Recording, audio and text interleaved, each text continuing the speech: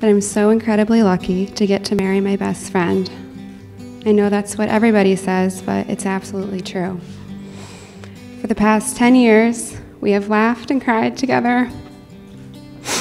Together we have gotten through the high highs and the low lows, and you've been my rock through it all. As we turn the page to the next chapter in our life, I can't help but to reflect on how much we've grown as individuals, but also together in our own relationship. In every chapter of our story, we've run into different problems, hurdles, obstacles, with one commonality. We're always coming out stronger on the other side.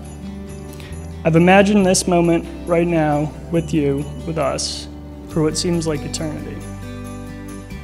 Lastly, I promise to love you unconditionally until the day that I die.